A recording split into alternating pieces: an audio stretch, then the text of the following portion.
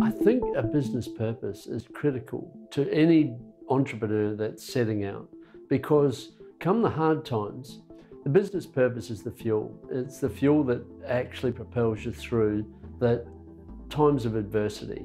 So you've got to dig deep and find what's the why. Why are you actually launching your business idea? Why are you going into business? What is the main driver? And it's got to be deep rooted in the core of your very being to understand and appreciate why you want to be out there and amongst the entrepreneurs of this world.